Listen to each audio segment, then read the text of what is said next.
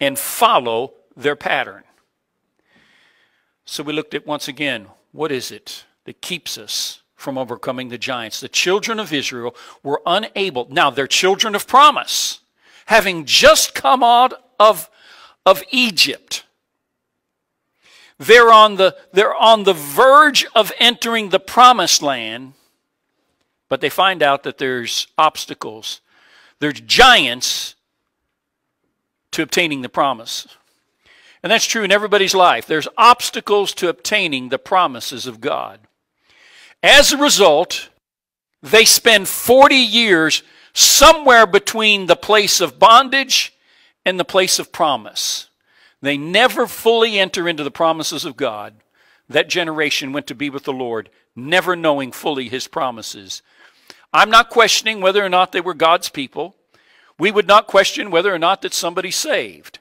But we are saying that you could live your whole life and never enjoy the promises of God. Numbers, the 13th chapter, they didn't, that they believed the bad report. A bad report is any time something disagrees with what God says about you or your life or your circumstances. They believed it. They believed a false report. They believed a lie and wept over a lie. Because the people said, we're not able. You will find again today that being in the majority will often not put you on the right side of God. Being in the majority will often not put you on the right side of God. So this morning, talking about continuing along those lines of overcoming your giants, we'll pray. Father, we thank you for this opportunity to share your word and to teach and to preach your gospel. We're thankful, Father, that your word's good seed, and as it's sown on good ground in our lives, we're believing that it will produce good fruit. We thank you for it. In Jesus' name, amen. If you allow me for a little bit, I'm going to go to 1 Samuel, the 17th chapter. I'm going to work my way down to where it begins in your bulletin, verse 26. I had more scripture than you can get in the bulletin. That ought to make you afraid. Now the Philistines gathered their forces for war. I've narrowed these down.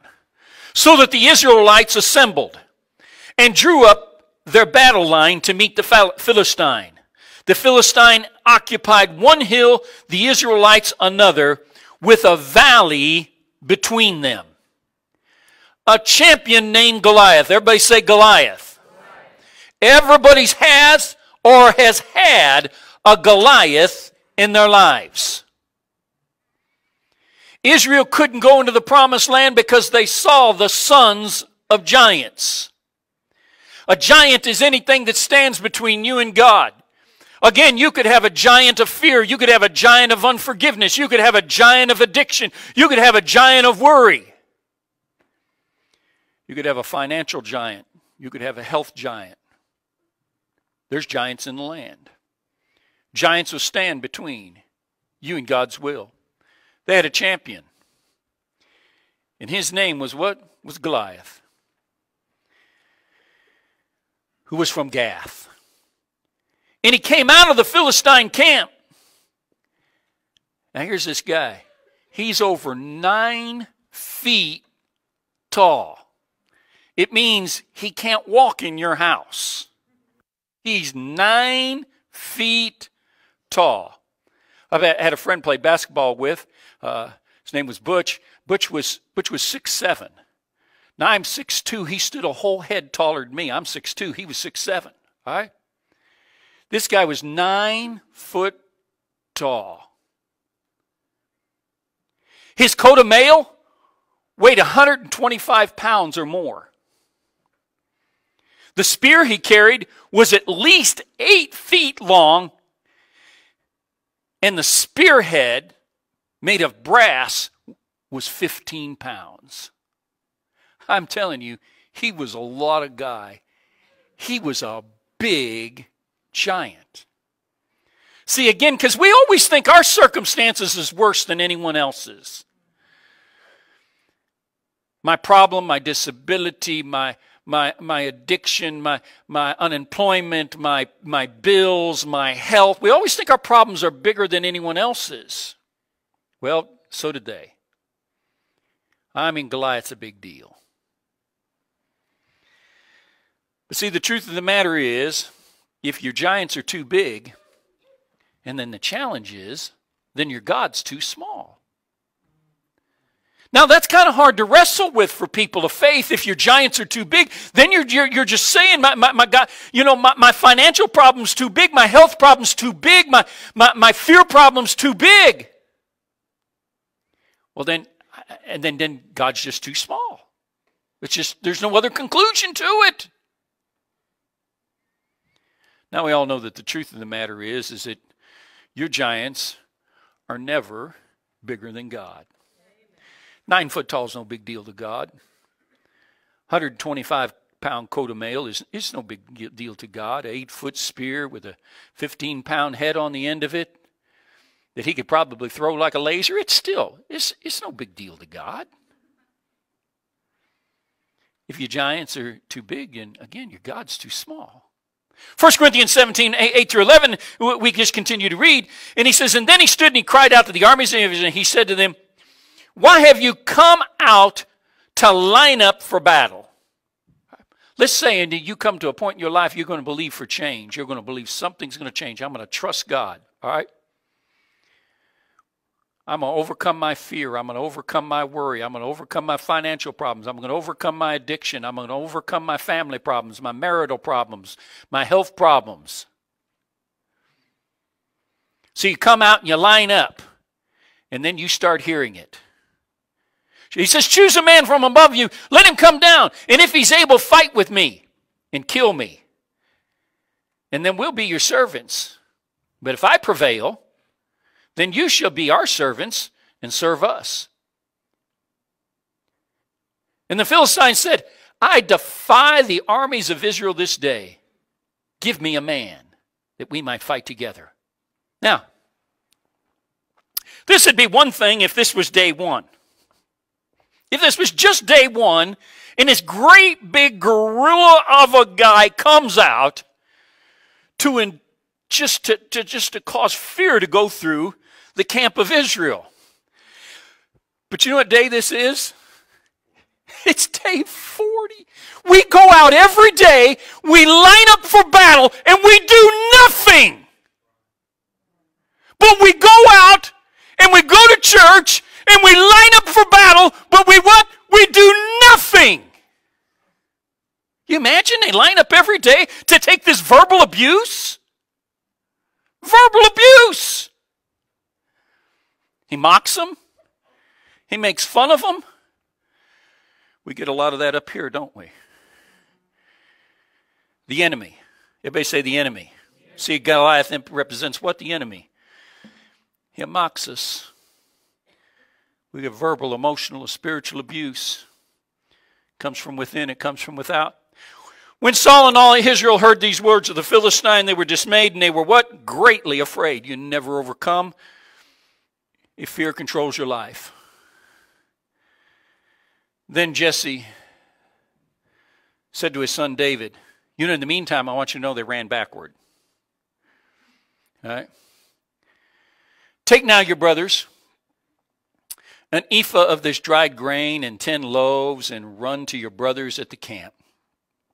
Carry these 10 cheeses to the captain of their 1,000. And see how your brothers fare. Bring back news. Jesse's got 10 sons. David's the youngest. The 3 oldest are at battle. So David rose early in the morning, and he came to the camp where the army was, out to the fight and the shouting for the battle. For Israel and the Philistines had drawn in a battle array, army against army. And David left his supplies in the hand of the keeper, and he ran to the army, and he came and he greeted his brothers. Now David spoke to the men who stood by him, saying, what shall be done to this man who kills this Philistine and takes away the reproach of Israel? Then he says this. Oh, you know what? David's 15. He's 15. You know any 15-year-olds get giants in their lives? Yeah. Doesn't make any difference what you are. Right? Giants are indiscriminate. They're equal opportunity harassment.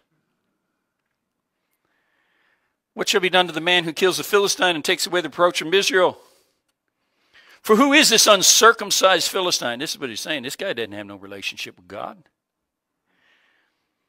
That he should defy the armies of the living God. Now, Eliab, his older brother, heard when he spoke to the men, and Eliab's anger was aroused against David, and he said, why did you come down here? He's saying this, David, that talk embarrasses me. You're embarrassing the family. You are an embarrassment. You often find when you take a stand, sometimes you will have as much resistance from within to those that are closest to you to those that are from without. Eliab said, so why have you come down here? And with whom have you left those few sheep in the wilderness? See, he's letting him know, you're just barely capable of taking care of just a few head of sheep. Who's taking care of them? He says, I know your pride and your insolence in your heart, for you've come down to see this battle. Hey, do you know what's already happened in this story that's often overlooked? There was an old prophet named Samuel, had visited their house. Looked at all Jesse's son, knew that the future king of Israel was right there in the house. Marched all the kids behind it, in front of him, one at a time, from the eldest to the youngest. Eliab's one of them. He was the first one to be looked over. Yeah. He sure don't want to see anything good happen in David's life because God's passed over him, he thinks. I said, I know your pride, your insolence, your heart.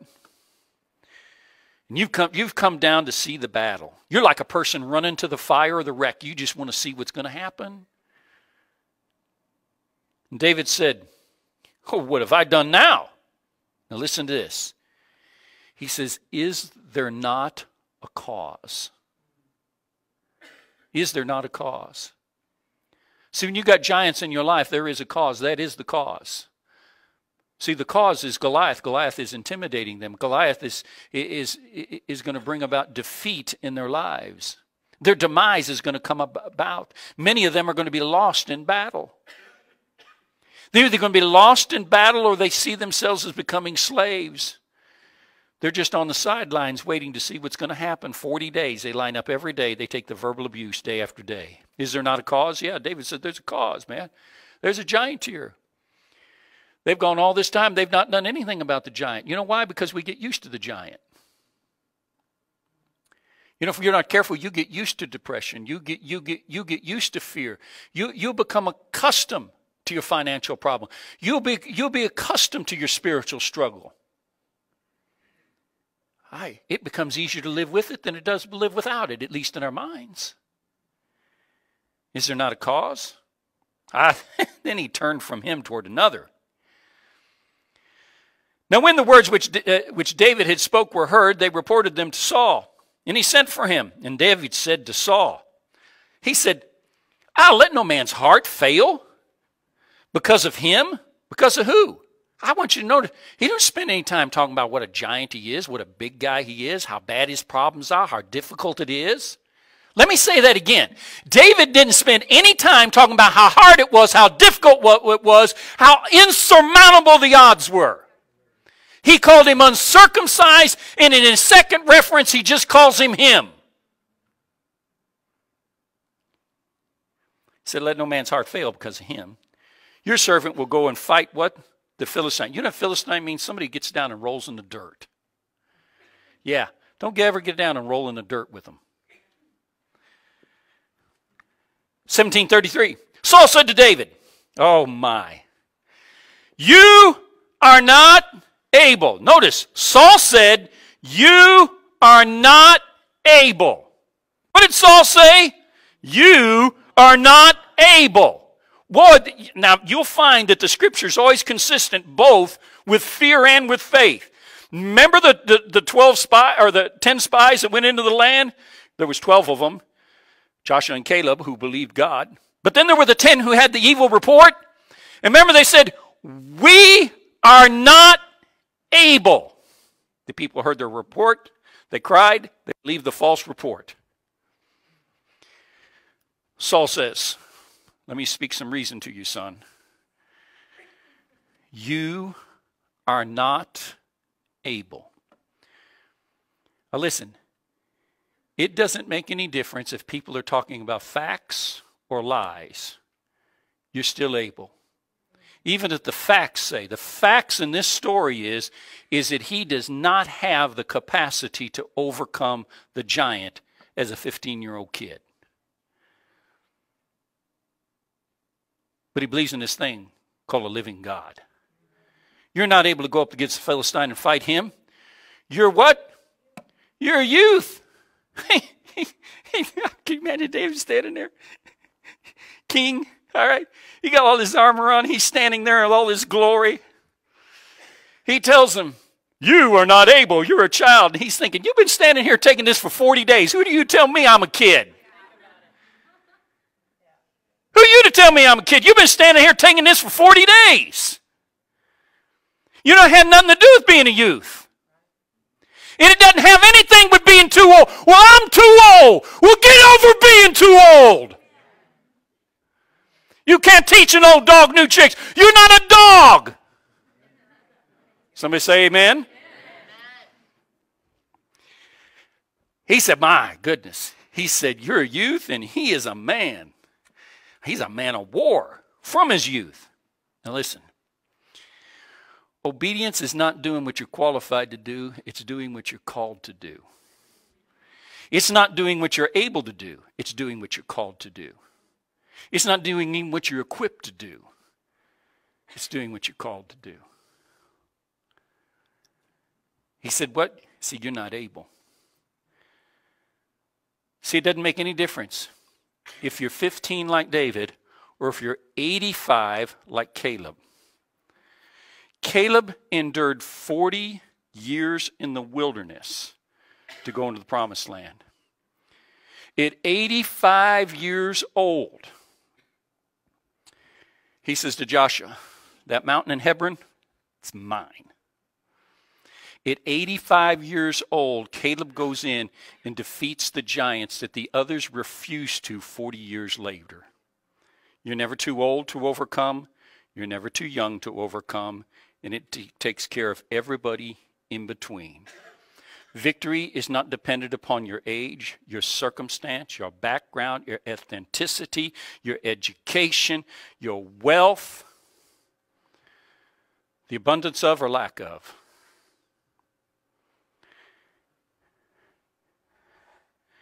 Listen, there'll always be someone to say this, you're too something. You're too young. You're too old. You're too broke. You're too poor. You're too tired. You're too fearful. Right? You're too secluded.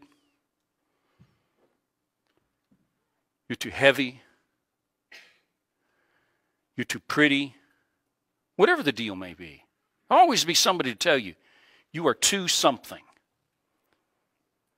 He said, David, you're just too young. Well, then it says in we drop down to verse 40. Then he took his staff in his hand and he chose 5 smooth stones. Great part of the story. Most of you know, already have an idea where this is. This is great. He stops. He grabs 5 stones. Well, first of all, maybe he's going to grab 5 stones because he thinks he's going to miss. And he's going to need at least 5 shots to kill him. But maybe he's planning on killing more than one. You know what David is? David's an army of one. He's an army of one. He's 15 years old. He's an army of one. Yeah. He grabs 5 stones. We learn later, if you go, I believe, the 21st chapter, we find out that Goliath had 4 more brothers. 4 more brothers. All right? Yeah. Let me tell you what. As long as you hang around with the people who say you can't, you can't. When they got to hanging around David, you know, David never killed another giant because once you kill one giant, the giants leave you alone. But his men, the ones that would, that day said, oh, we can't. Well, we're afraid. Oh, we're not able. They killed the other 4 because when you hang around somebody who can defeat giants, you become a person who becomes a giant killer. Can you say amen? Amen. Yeah. So as long as you hang around with the I can't, I won't, I'm stuck, I'm too young, I'm too old, I'm not that smart, I'm not that rich, I'm not that spiritual. He took a staff in his hand, took 5 smooth stones from the stream. He put them in his pouch, in his shepherd's bag, in his sling. What's he? You would call this guy ill-equipped. But remember, it doesn't have anything to do with being equipped. They tried to put Saul's armor on him. You imagine what he looked like with Saul's armor? It'd be like my grandkids putting on my clothes. He looked kind of silly. It was probably funny. Yeah. Saul put this helmet on him, you know, and the eyes came down to here, you know. Yeah, and he put his breastplate on him, and his breastplate came down below his knees. You know, Saul was about 6'1", 6'2". He's a big guy. David, he took that stuff off. He says, my goodness, he said, I can't wear this. I can't even move. And he grabs what? Here's the deal. This is what's good about God. You'll say, when I get to the place that I have, when I get to the place that I know, when I get to the place that I understand. See, if you're always waiting to get to another place for God to do something in your life, you never get to that place. God uses him right where he's at with what he has. So he's got his pouch, he's got his staff, and he's got a sling in his hand. And he approaches the Philistine. Now listen to this. Don't ever be discouraged about your circumstances because sometimes God uses his least for his greatest glory. He uses his least for his greatest glory. Verse 42. Now Goliath, he looks David over, and he saw that he was only a boy, ruddy, handsome, and he despised him. He said to David, am I a dog? David's thinking, yeah. Did you come at me with sticks? Oh, forgot to tell you. Remember David? Remember the shepherd? Just taking care of a few sheep. One time a lion came in and tried to take the sheep. David slew the lion, took the sheep back. A bear came in, and he slew the bear. Now, you know what? If you saw a lion coming at Goliath, and you'd think, all right, Goliath's got a fighting chance against the lion.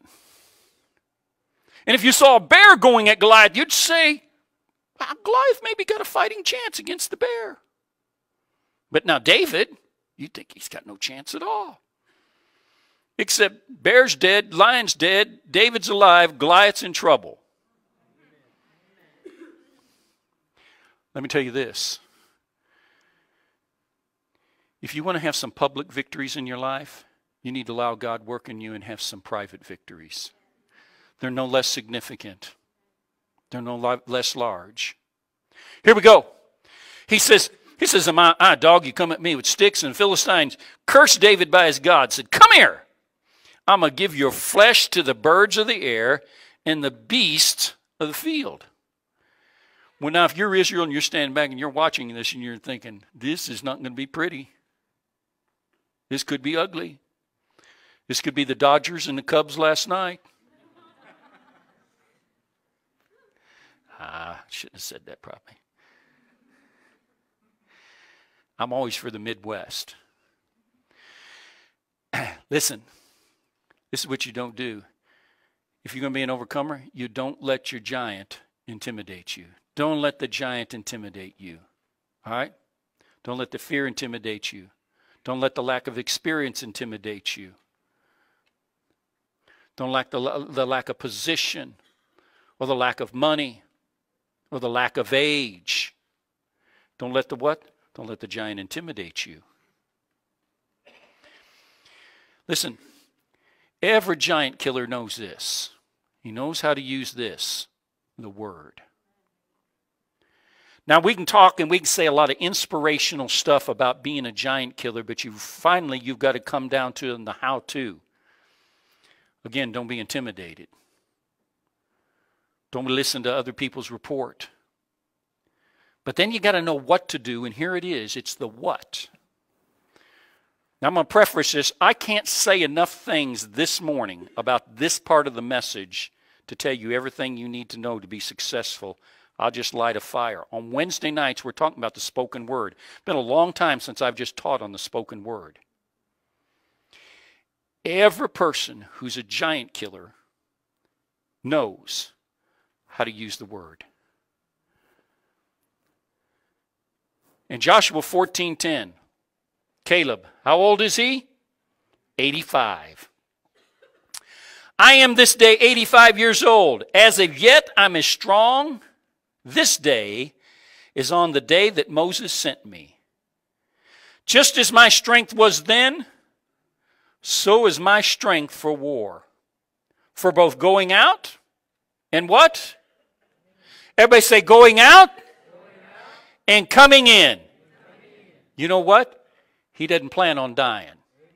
You like that? He doesn't plan on being defeated. I'm going out and I'm what? And I'm coming in. I don't plan on dying. I'm 85 and I'm not done. You might say, I'm 85 years old. I've seen it all. I've stood at the bank of the Red Sea. I saw the Egyptian washed up in it. I saw the cloud, the cloud by day and the pillar of fire by night. I've seen it all. I've seen the ground open up and swallow up people. I saw the water come from the rock. I've lived a good life. Except what? He never enjoyed the promises. I'm going out and I'm coming in. What? He's got what? He's got the word in his mouth. So now I'm just talking about being a positive confession. You know, that's all nice and that's cute and that might like the business people like you. I'm talking about the faith-filled words. I'm talking about what's in your heart and in your mouth, which is the word of faith. Can you say amen? He said, for going in and going out, he said, give me what? Give me this mountain. And the Lord will what? Be with me. And I shall be what? In 45 years, he hasn't changed what he believes or says. How long? How long did he not change what he believed and said? Oh, we get tired because God didn't answer in 2 weeks. 45 years he's waited. Victory's always worth it. I shall be able to drive them out, as the Lord said. We go back to Samuel, 1 Samuel 17:46. This day the Lord will hand you over to me. Now this is David. He's speaking to the Goliath. Goliath's 9 foot tall. He's on a coat of mail. It's 125 pounds. He's got an 8-foot spear. It's got a 15-pound spearhead on it. His shield's so big that it takes one man just to carry it who's out with him. He's already told him what he's going to do. We're going to chop you up in little bitty pieces and we're just going to let the birds of the air eat you. This is not going to last long. He said, now not someday. Not someday. Everybody say this day. You know, kind of come a time in your life that you plant your flag. Which day? This day. The Lord will hand you over to me. I'll strike you down. It's pretty graphic. I cut off your head. Today, I'll give the carcass of the Philistine army. I'm not just going to whip you. Well, I'm going to whip the whole lot of you. Listen to him. Yeah, he's 15 years old. He's 20 feet tall and 18 feet wide. You know? He said, today, I'll give your carcass to the Philistine army, to the birds of the air and the beasts of the earth. And he said this, and the whole world will know that there's a God in Israel. Because Goliath got killed? Because he got defeated by a 15-year-old kid. That's why the whole world's going to, not because Goliath got killed. I mean, if the whole army just ran at him, they could have got him. But David's what? He's an army of one. Because a 15-year-old kid. And the whole world will know once again that there's a God in Israel. Listen to this. In Ephesians 6:17 says, take the helmet of salvation. It's not that he didn't have any armor. He just didn't have physical armor. He had spiritual armor. He says, God's able. You find this thing about God being able all the time. Caleb told the people in Numbers the 13th chapter, God is able. Shadrach, Meshach, and Abednego told the king, says, our God is able, and he will deliver us out of the fiery furnace. He's what? He's able. See, when you believe in the ability of God, it changes everything else in your life. He's what? He's able. He has the wherewith, he has the capacity, he has the ability, and I want you to know he also has the willingness. He's willing. So take the helmet of salvation. See this? And the sword of the Spirit. Everybody say sword of the Spirit. Brilliant. Which is what? What's the sword of the Spirit? A sword of the Spirit is what? Remember in Matthew the 4th chapter? Every time in Matthew the 4th chapter, Satan comes at Jesus and Jesus says to him, it is written. What's that? He's speaking to the proverbial giant. Except you get it, it's the real deal, it's Satan. He's saying what? It is written. The word's where? It's nigh you. It's in your mouth. It's in your heart. See, if you don't say the right things, you're not going to win your battle. If you're not in agreement with God, you can't win your battle. If you don't make some sort of expression of faith before nothing changes, you won't win your battle. You can't overcome. You can live somewhere between Egypt and the promised land. Or you can continue to stand on the mountain hoping somebody else goes down the valley and fights for you. You never win your battle. He says, and the sword of the Spirit, which is the Word of God. I've underlined sword of the Spirit. And then we take this expression. There are two words in the New Testament. The first word in the New Testament often is you'll see the word logos, talking about the living word, for the Word of God is alive, alive. In the beginning was the Word, logos, and the Word was with God, and the Word was God. And the Word, living, became flesh and dwelt among men. We beheld his glory as the only begotten of the Father.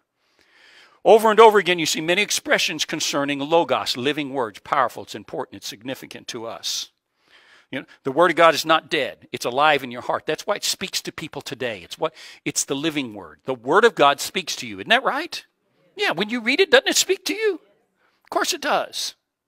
Many times when God speaks, he speaks through his Word. Why? Because the Word does speak when you read it. Now, on the other hand, if his Word speaks to us, it would make some sort of sense. At some point, we should speak his Word. The sword of the Spirit, which is the Word of God, but it's not logos. It's another word. It's rhema, utterance, or it's spoken word. Listen. You can put on a breastplate of righteousness, and you can put on a belt of truth, and shod your feet with the preparation of the gospel of peace, and put on the helmet of salvation. And listen, if you don't have a spoken word in your mouth, all you're ever going to be in is on defense. It's all you'll ever be is on defense. Huge numbers of Christianity, huge numbers of believers live their whole Christian experience where? On defense. Why? You got to get the what? The spoken word, the rhema. Where? In your mouth. Caleb said, this day I'm 85 years old. Give me this mountain. Because I'm what? I'm able. He's 40 years old. I'm able. David, this day, not next week, not next month, not wait until I grow up and get me a big army. Wait until I become king and see if you try that. When? This day. The Lord will what? Deliver you into my hand. All right? I'm going to feed you to the birds of the air, the beasts of the field. Not only you, but your whole army. Do you know that's exactly what happened that day? Goliath fell. The Philistines ran. Israel routed them, plundered them. He had what? Had a word in his mouth. Folks, the power of the spoken word. Underutilized. In some quarters of Christianity, there's a certain amount of disdain when you talk about it. Folks, it's filled. It's in the Scripture. Don't you know that the words were framed by the what? Word. Spoken word of God. Hebrews, the first chapter. We look just a little further.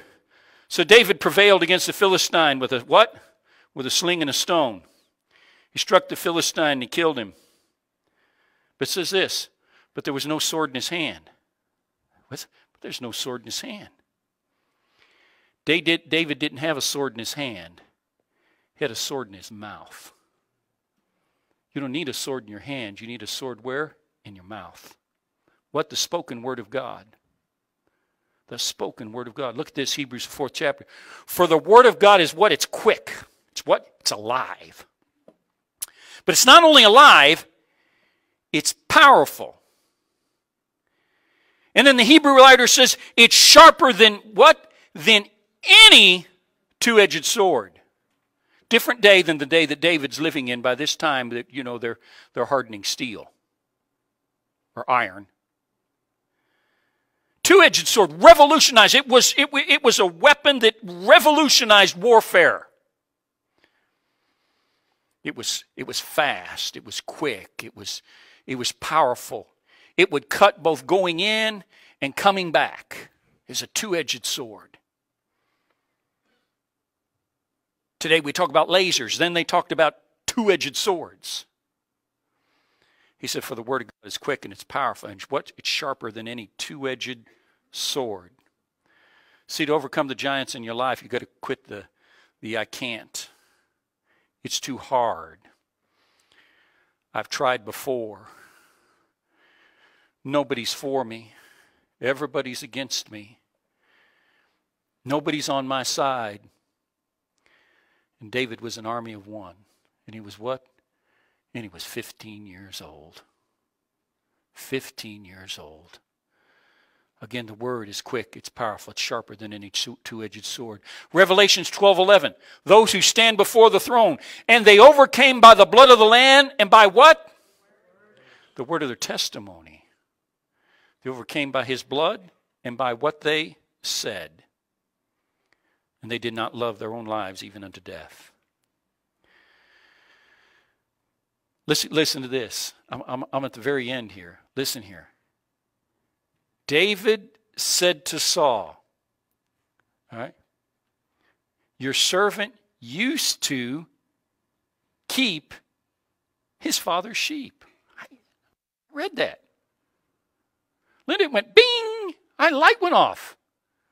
He says to Saul, your servant used to keep. Where did he just come from? Yeah, he just kept from tending sheep, didn't he? He found somebody to take care of him while he was gone.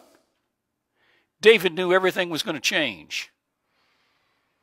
He's going to have a new job description. David said, I am no longer attached to my past. Do you catch that? I am no longer attached to my past. I used to keep my father's sheep. It's great. I used to keep my father's sheep. You say, maybe he's thinking he's going to die. No, there's no indication of that.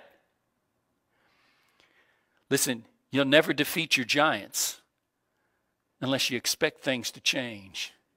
David expected everything to change.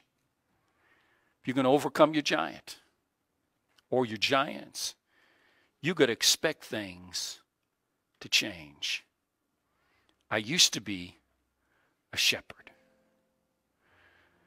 I'm no longer attached to my past. I'm no longer attached to my past. All right? You might have used to been an adulterer, but that's used to. You might have used to been an addict, but that's used to. You understand? Well, I know this goes against some of our stuff. But that isn't what the Word say. I don't care what anybody's step says. I don't care what anybody's prayer says. You're going to do what the Word says. Can you say amen? I used to be a shepherd. Today I'm done with the past. What am I today? I'm a giant killer. I'm a giant killer. I'm going to defeat my giants. Who showed up today is not going to be the same person tomorrow. Now, again, you might find yourself in the same situation that Caleb did. And you find yourself in circumstances that you don't have full control over. Then you do what Caleb did. You just hang in there. You keep saying the same thing. You keep believing the same thing.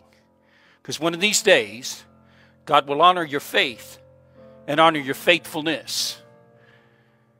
And Caleb, he gets to take the mountain. He gets to fully enjoy the promise. You'll never defeat your giants unless you expect to change. I used to be a shepherd. I once was lost, but now I'm found. I was once blind, but now I see. Expecting change. The word in your mouth. Don't be intimidated.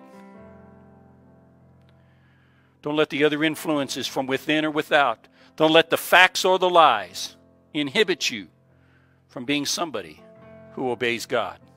Every head bowed, no one's looking around. You might be here this morning. You may have never accepted Christ into your heart. So, Bill, you don't know what I've done. You got to expect change. I've tried this Christianity before. You don't try it, you do it. You live it, you become it. Can you believe these things? Can you believe that Jesus Christ is the Son of God? Can you believe that He lived and that He died and that He died for you? Can you believe that He was buried and raised from the dead?